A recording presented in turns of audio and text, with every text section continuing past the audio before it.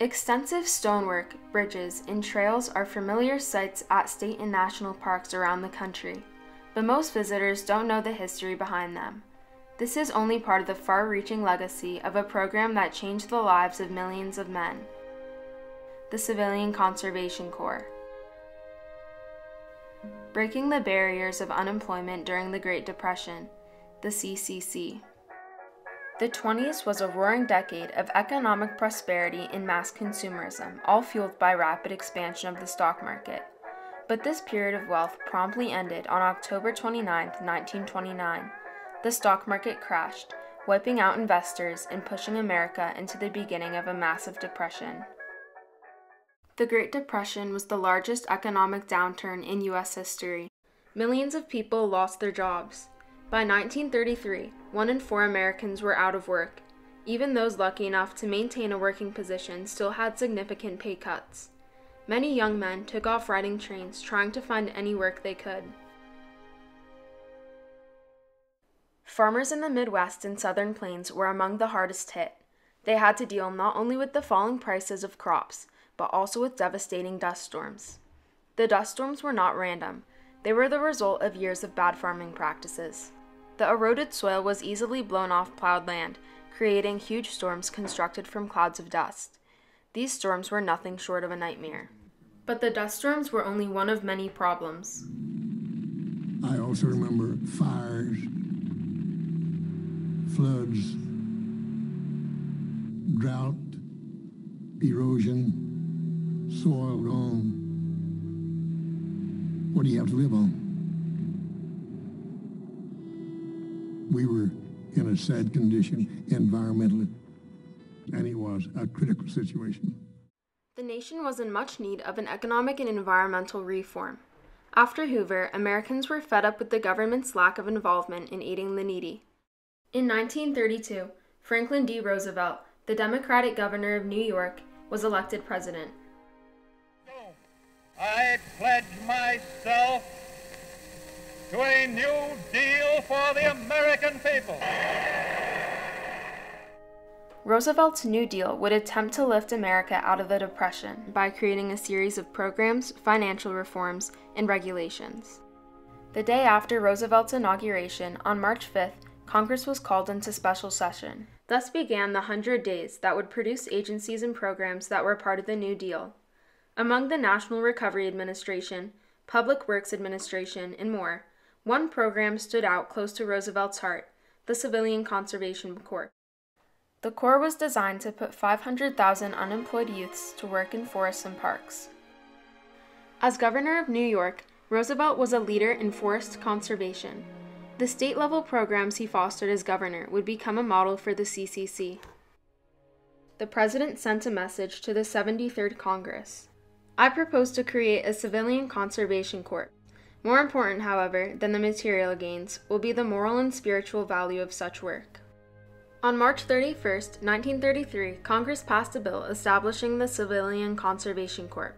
Instead of establishing a new federal bureaucracy, Roosevelt used the existing Agriculture, War, Interior, and Labor departments. An impressive cooperation between government agencies occurred. The Department of Labor was in charge of recruitment, the Department of War was in charge of daily functioning, the Department of Agriculture supervised projects, and the Interior Department was to oversee work in national and state parks. The U.S. Army also helped to maintain and supply CCC camps.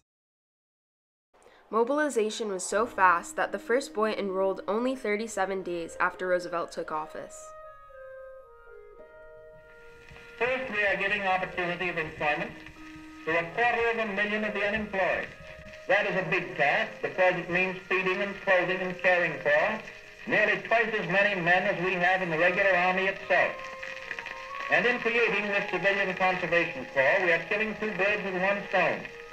We are clearly enhancing the value of our natural resources, and at the same time we are relieving an appreciable amount of actual distress. In 1932, more than 5 million young men were unemployed. Conditions were especially hard for African Americans. They were the first to be fired and the last to be hired.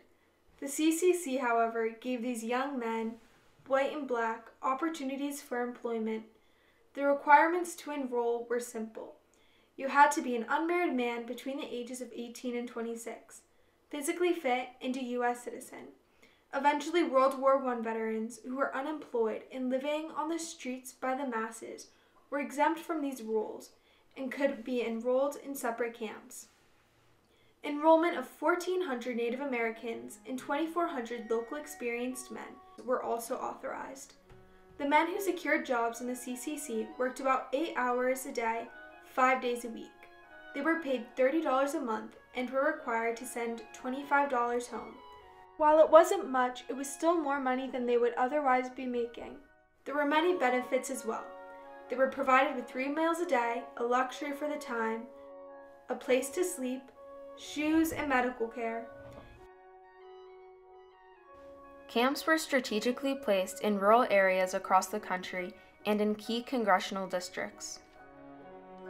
FDR was also hopeful that placing men in a natural setting would be rejuvenating. By the end of 1933, camps were well established. The top priority of the CCC was protection of the country's forest resources, but crew projects also included park development and soil erosion control.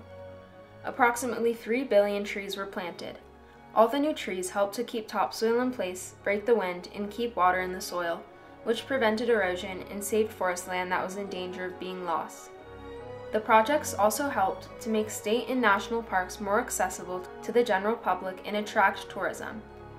Later projects included disaster relief and even firefighting.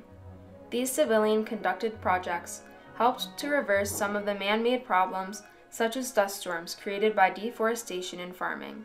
Not only did the CCC give men temporary jobs, but it also got them ready for the workforce. It provided men with future opportunities through educational classes. Roosevelt said he didn't want anyone to leave the camps illiterate.